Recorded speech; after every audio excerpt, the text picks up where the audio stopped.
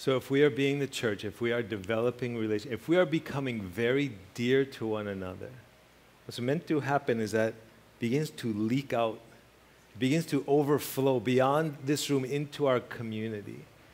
And so can you show that very first? Yeah. See, remember, go to the second one, please, Olivia, the second picture. You saw that and you all knew Coke. Go back to the first one, please, Olivia. And if people see that cross, if we will be the church and people see that cross, they know what it means. But do they think it means judgment and condemnation?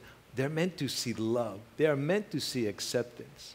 So if we're doing what God has called us to do, that's what people will associate with that, because that's what it's all about.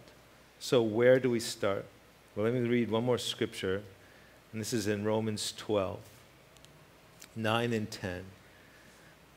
Paul is writing again. He says, let love be genuine. Abhor what is evil. Hold fast to what is good. Love one another with brotherly affection. Outdo one another in showing honor. And then verse 17 and 18. Repay no one evil for evil, but give thought to do what is honorable in the sight of all. If possible, so far as it depends on you, live peaceably with all. So far as it depends on you and me, which means it's within our power to be at peace with people, at least to some degree. So making this practical. One, we got to connect with somebody in some way. If this is the church we belong to, we have to connect with somebody in some way during the week. Okay? Or if you belong to another church, you got to do that there. You're meant to be a part of a church. We are. Two is we can get involved in something like common grace and form relationship with people outside the church so that they're being blessed too. And the third is this.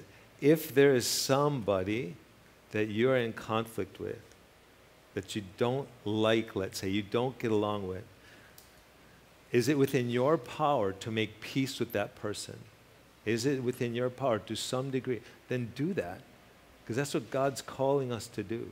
Amen? Now let's pray together. Father, we thank you, as always. You are steady and unmoving. You never change. You are always there, always loving us, always providing for us, and you are so patient. Father, help us to get it.